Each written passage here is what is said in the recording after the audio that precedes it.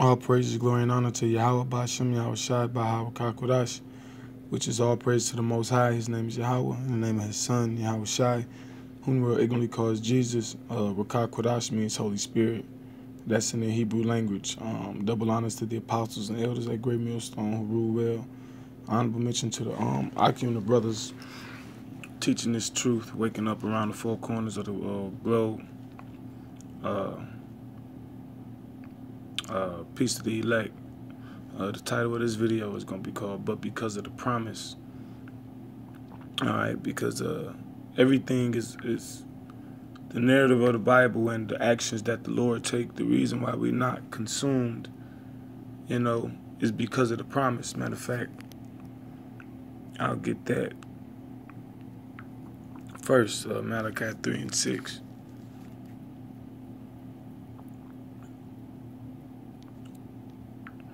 It says, For I am the Lord, I am Yahweh, I change not. Therefore ye sons of Jacob are not consumed. Now what's consumed? To cease, finish, to end. Alright, to be finished, because throughout history, Israel been throughout various captivities. And neither one of them captivities destroyed us because of the mercy that the Lord had for us. When you read the Baruch, he said, matter of fact, let's get that. Because if the Lord was to change, then it's a lot of implications in that. When you read the Bible, it's a lot of promises that the Lord gave to the children of Israel. Lord willing, we'll get some of them, but it's like, I gotta go get Baruch real quick. So to the nations.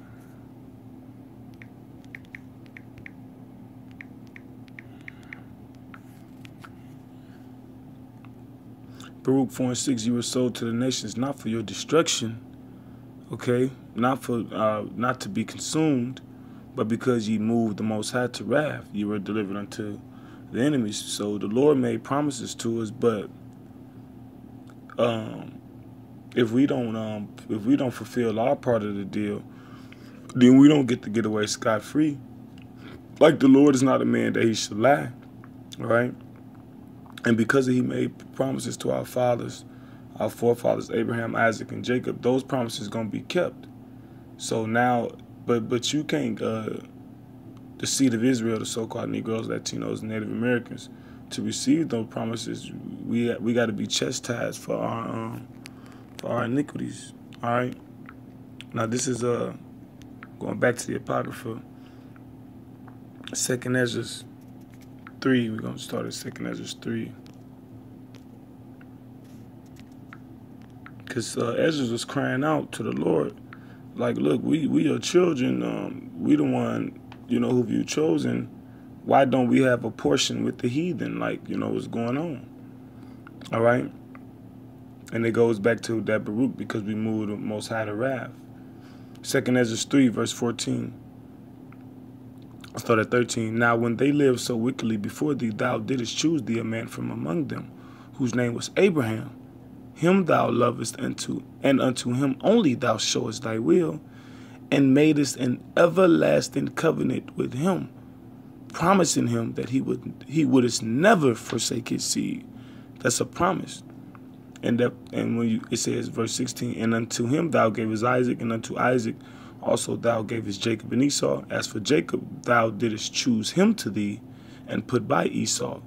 And so Jacob became a great nation. So it goes Abraham, Isaac, and Jacob. That's the lineage. So going back to verse 15, it says, and made an everlasting covenant with him, promising him that thou wouldest never forsake his seed. So the seed of Jacob is that particular seed that's been promised. I looked up promise on the Edamon online. It says a pledge, a vow, a promise, a guarantee, an assurance. Okay, to foretell, assurance beforehand, promise beforehand, declaration made about the future, about some act to be done or not done. That's also prophecy. So the promises go hand in hand with prophecy, because the promises that the Lord has made us has yet to be fully manifested. One of the promises that we got is the understanding of the truth. And I think I got a precept jotted down which goes into that. Okay? From promise related to promised land is a reference to the land of Canaan promised to Abraham and his progeny. Basically, pro for gene seed to Abraham and his seed, man, and that particular seed being Jacob. The seed of Jacob, the so-called Negroes, Latinos, and Native Americans. And the confusion of faces scattered abroad that directly comes from those lines, regardless of what color they look like. This is 2 Kings 13:23. It says, and the Lord was gracious unto them and had compassion on them and had respect unto them, talking about Israel. Why? Because of his covenant with Abraham, Isaac, and Jacob, and would not destroy them, neither cast he them from his presence as yet. So that's when during the time that Hazael, the king of Syria, was oppressing the kingdom of Judah? No, Israel in the days of Jehoahaz, man. But it goes back to the Lord allowed that to happen, going back to what Baruch 4:6. Because we moved the Lord to wrath in some type of way. You know? Not to be consumed, but because we moved the Lord to wrath.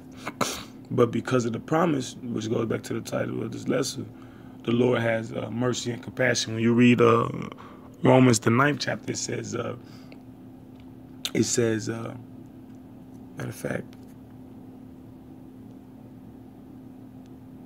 Romans 9:20, I think. It says, oh no, it's up.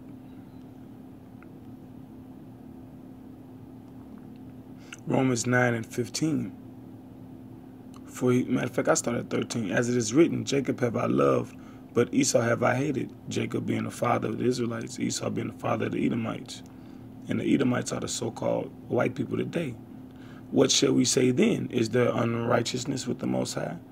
The Most High forbid, because people will say that, well, if he God, then he's supposed to love everybody. He created everybody, but it's just like we like to use the movie analogy. Hey, if I'm a director and I decide who the bad guy is and who the good guy is my prerogative because I created it.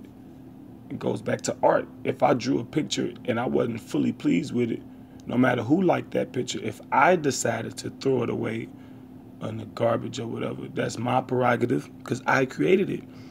For he said to Moses, I will have mercy on whom I will have mercy, and I will have compassion on whom I will have compassion. And that goes, the Lord decided to put his mercy and compassion on Israel. And within Israel, he decided to put that on the elect of Israel even more so. So then it is not of him that willeth, nor of him that runneth, but of the Most High that showeth mercy. Okay? So let's go to Isaiah 41:8.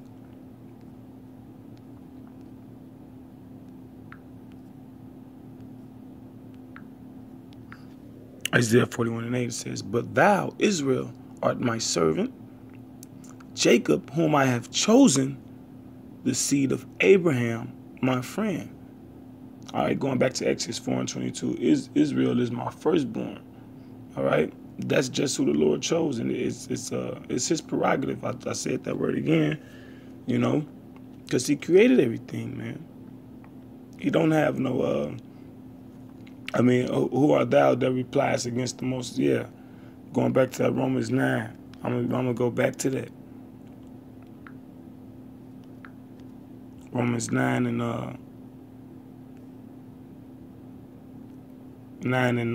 18. Therefore hath he mercy on whom he will have mercy, and whom he will he harden it. Thou wilt say then unto me, why doeth he yet find fault? For who hath resisted his will? Nobody has resisted the Lord's will. But he, at the end of the day, you got to give him his omnipotence, his omnipresence, and his omniscience. Okay, you got to give the Lord his due respect.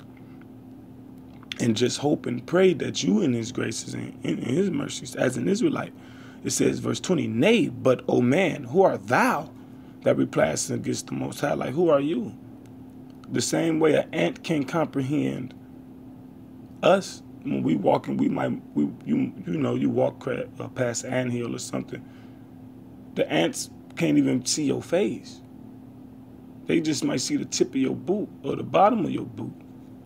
That's us in the comparison of the Most High.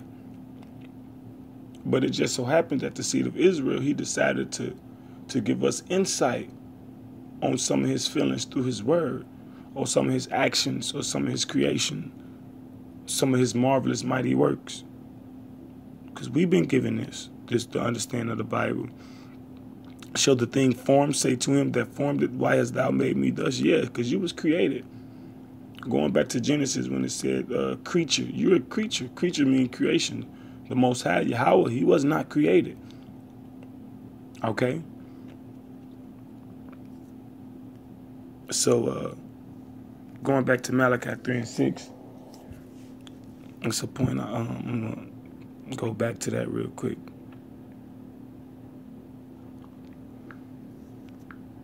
Malachi 3 and 6 says, for I am Yahweh Bashem Yahushai, I change not, therefore you sons of Jacob are not consumed. Now, when you understand the promises and what the Lord got for Israel, it's more than just, we're going to have the land of Israel. Not only will we, Salaki, have the land of Israel, but we will have rulership and authority over the nations. Okay, we won't die. We won't be sick. Okay, we'll be in league with the animals. So we won't have to, there won't be no fear. There won't be no pain. There won't be no tears. Everything will be in order. But, because the scripture says the wages of sin is death, and we will not sin. Okay, the laws and statutes and commandments are going to be downloaded into the seat of our mind, into our inner man, where we will be perfect. So, perfection is incorruption, and corruption is death. So we're not going to be corrupted. Okay? It was the point I wanted. Psalm 149. I may read it. Yeah, I'm going to just read this whole thing. Psalm 149, it says, praise ye the Lord, sing unto the Lord a new song, and his praise in the congregation of his saints. Who are his saints? Let Israel rejoice in him that made him. He didn't say let the whole world. Let the children of Zion, that's another title of Israel, be joyful in their king. Let them praise his name in the dance. Let them sing praises unto him with the timbrel and harp. For Yahweh taketh pleasure in his people. Not in the people, in his people. He will beautify the meek with salvation. What do meek mean? Poor, humble, afflicted, poor, needy, weak. Yes, so it's all about humility. Let the saints be joyful in glory. Let them sing aloud upon their beds. The saints is the children of Israel. Let the high praise of the Most High be found in of the Most High be in their mouth, and a two-edged sword in their hand, to execute vengeance upon the heathen and punishments upon the people, to bind their kings with chains and their nobles with fetters of iron, to execute upon them the judgment written. This honor have all his saints. Praise ye Yahweh Bashem Yahushai. This is a promise. This is a promise to the children of Israel. So how could the adoption or the bringing back forth as sons or repentance be brought unto the other nations? So you mean to tell me all the children of Israel with a sprinkle of Edomites, a sprinkle of Ammonites, a sprinkle of Moabites, going to be executing vengeance upon the rest of the nations? So they're going to destroy their own people? No. This scripture says that to execute vengeance upon the heathen is for the Israelites, and punishments upon the people to bind their kings with chains. Now that's a promise of the Lord. You know? So this is Second Esdras. Oh, I go to my Apocrypha app. Second Esdras 4 and 24. It says, and we pass away out of the world as grasshoppers, and our life is astonishment and fear, and we are not worthy to obtain mercy. Now, this is the verse I was reading, meditating on, that prompting this lesson. We are not worthy to obtain mercy. The only reason we get mercy is because of the promises. The promises, man, or the promise that the Lord made. Okay? I'm going to stand in the Apocrypha. I'm going to jump to Tobit 3:3. It says, remember me. I start at the top. Then I, being grieved, did weep, and in my sorrow prayed, saying, O Lord, thou art just, and all thy works and all thy ways are mercy and truth. And thou judgest truly and justly forever. Remember me and look on me. Punish me not for my sins and ignorances, and the sins of my fathers who have sinned before thee. So punish me not, and because the thing is, you always had righteous men in the Bible praying to the Lord and begging to be forgiven of their sins. And so if you got a righteous man saying that, then how much more so a man that don't know if the Lord imputed righteousness to him or not? Because the Lord actually imputed righteousness to men. He imputed righteousness to Abraham. Okay, he imputed righteousness to Ezra too. We'll get that. This is 2nd Ezra 8 and 48. It says, in this also thou art marvelous before the Most High, in that thou hast humbled thyself as it becometh thee. Because one of the words for humble is humiliation, man. As it becometh thee, because in comparison to Yahweh Shem Yahushai, how dare you not be humble? That's how I look at it personally. I read 49 again. And that thou hast humbled thyself as it becometh thee, and hast not judged thyself worthy too much glorified among the righteous. Okay? So I read 47. It says, for thou comest far short that thou shouldest be able to love my creature more than I, but I have oftentimes drawn nigh unto thee. So the Lord drew nigh unto Esdras and unto it, but never to the unrighteous. So if the Lord don't draw to the unrighteous, who did he draw to? To the righteous. In this also thou art marvelous before the Most High, in that thou hast humbled thyself as it becometh thee, and hast not judged thyself worthy to be much glorified among the righteous. For many great miseries shall be done to them that in the latter time shall dwell in the world, because they have walked in great pride. See, humble is the opposite of pride. Humble, another word for humble, is humiliation. Pride is like, shit, I'm not finna be humiliated, because many prophets were humiliated for the Lord, because he told them to. Ezekiel had to eat dung. Okay, Isaiah walked naked. Hosea married a woman of whoredoms. Okay, that's humiliations. But understand thou for thyself, and seek out the glory for such as be like thee. For unto you is paradise open. The tree of life is planted. The time to come is prepared. Plenteousness is made ready. A city is builded, and rest is allowed. Yeah, perfect goodness and wisdom. I'll read 53. The root of evil is sealed up from you. Weakness and the moth is hid from you. And corruption is fled into hell to be forgotten. Okay. Romans 4 and 8.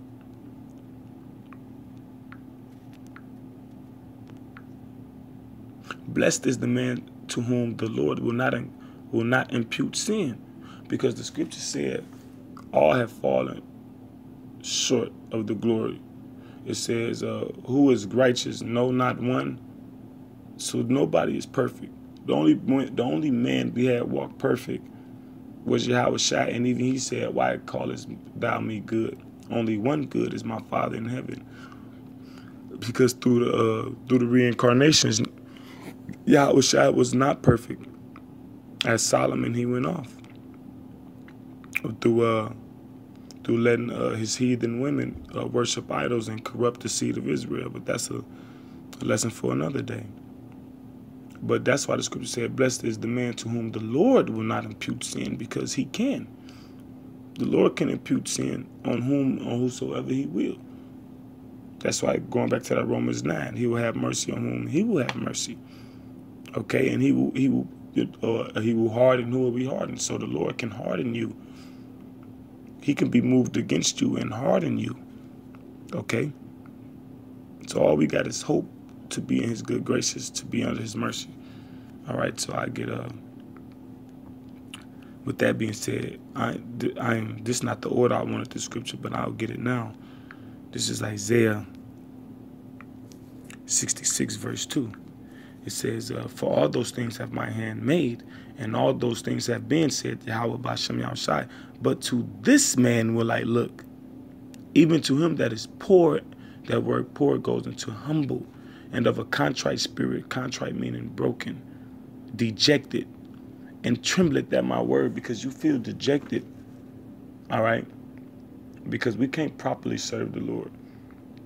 The Lord gave us statutes, laws, and judgments, and commandments, and in the present state we cannot keep them. It's just being under the authority of the so-called white man, and with him being totally adversary to what the Bible says, we cannot keep the Bible. So we're all sinning. As I speak right now, I'm sinning. I got on mixed fabric. Okay, I'm unclean in various sorts of ways, and we walk in a state of uncleanness. So that's why it's all about the mercy of the Lord. Okay. So the Lord looking for people. The Lord looking for, but to this man will I look. This is what the Lord looking for. Even to him that is poor, humble, and of a contrite spirit, dejected. Okay. And trembleth at my word. Just like Habakkuk said, I heard thy speech and I was afraid. That means that's belief. That's faith. Because the judgment that's written is lamentation, mourning, and woe. Pursuant to Ezekiel, I believe it's the 2nd chapter. 2nd or the 3rd chapter, but I want to say the 2nd chapter. So knowing that to be true, thus saith the Bible, we hoping not to be caught up in that. We hoping to be caught up in the Lord's mercy. So we tremble at his word. All right, which is Ecclesiasticus, known as the book of Sirach. 17, I'll start at 10. It says, and the elect, no, I'll start at 9. It says, he gave them to glory in his marvelous acts forever, that they might declare his works with understanding. Yeah, the Lord gave us the Bible, the Israelites, but he only gave a certain group of men, the 144,000, which is part of the elect, to declare it, man. The prophets. It says he gave them to glory in his marvelous acts forever, that they might declare his works with understanding. On this time around, the prophets right now declare the works of the Lord. Okay. Now you got certain men the Lord put the Spirit on. All right, that go into the science or history, but the key thing is prophecy. Now you do need to understand it of history, and even a little science, because science engulfs a lot of things. Science just mean to know. Okay. So whether you know things about herbs and things about certain metals or whatever, but the first and foremost is the understanding of this Bible. It says, and the elect shall praise his holy name. So that's a cut. Everybody not going to praise his holy name. The elect is. Beside this, he gave them knowledge and the law of life for an heritage. Yeah. The law of life, what Baruch 4:1 says. This is the commandment of the Lord that endured forever. All that keep it shall come to life, and all that don't keep it shall be destroyed. Roughly paraphrasing. That was given to Israel. It says, their eyes saw the majesty of his glory, and their ears heard his glorious voice. And he said unto them, beware of all unrighteousness. And he gave every man commandment concerning his neighbor. Remember with the children of Israel, when the Lord came down, I believe that was Mount Sinai. So they all saw and witnessed and heard his voice. And because they were so afraid, they told Moses to speak with him. All right. Their ways are ever before him and shall not be hid from his eyes. Every man from his youth is given to evil. Neither could they make to themselves fleshy hearts for stony. See? Every man from his youth is given to evil. It says, for in division of the nations of the whole earth, he set a ruler over every people. But Israel is the Lord's portion, whom being his firstborn, he nourisheth with discipline, and giving him the light of his love, doeth not forsake him because of the promises. Therefore all their works are as the sun before him, and his eyes are continually upon their ways. None of their unrighteous deeds are hid from him, but all their sins are before the Lord. Yeah, because our righteousness are as filthy rags. Because we can't be righteous. You know, that's why we needed a mediator. That's why we needed Yahweh Shai. We needed that go-between. Because we fucked up, to put it bluntly. Verse 21, but the Lord being gracious and knowing his workmanship, knowing we filthy rags, knowing Romans 8, the creature was made subject to vanity. We was made like this. We was made imperfect to call on the perfect one. Okay? Neither left nor forsook them, but spared them. See, mercy. It says the alms of a man is as a signet with him, and he will keep the good deeds of a man as the apple of the eye, and give repentance to his sons and daughters. Okay? Afterwards he will rise up and reward them and render their recompense upon their heads. Verse 24, but unto them that repent, he granted them return. That's the adoption. Okay? To go back to something you had to been there once before. And comforted those that failed in patience. So it's about repent. The promise is to the elect, and it's to the rest of Israel by default, because of the covenant the Lord made with the seed of Abraham. Okay, that's why it speaks about the elect up front. You know, I'll end it with Wisdom of Solomon.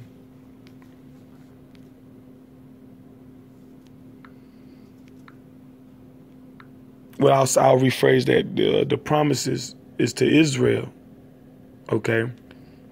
But the elect gonna get it the first go round, all right?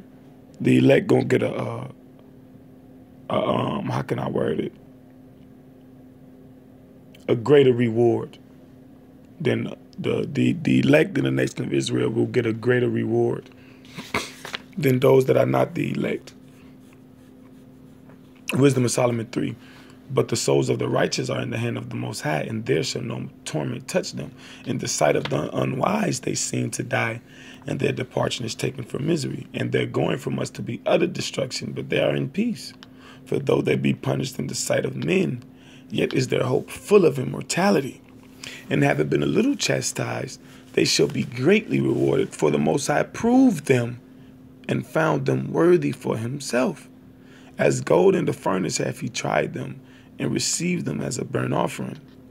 And in the time of their visitation they shall shine, and run to and fro like sparks among the stubble.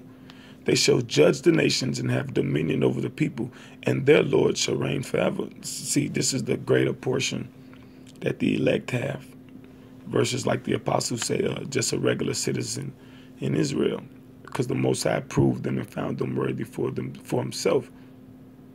Israel, Sirach 17 said, Israel is the Lord's portion. But within the Lord's portion, the elect is like the cherry on top, so to speak. Verse 9, they that put their trust in him shall understand the truth. And that's heavy, because all Israel not going to understand the truth. And such as be faithful in love shall abide with him. For grace and mercy is to his saints. See, grace and mercy is to his saints. The saints of the Lord is Israel. So all Israel in the end will receive grace and mercy, as the Romans, the 11th chapter say. All Israel shall be saved. Matter of fact, let's get that. This is the grace and mercy to his saints. This is the grace and mercy that the whole of Israel will receive. It says,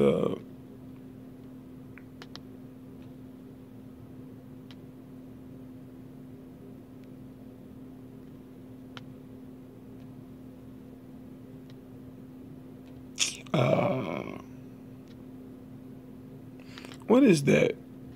All Israel shall be saved.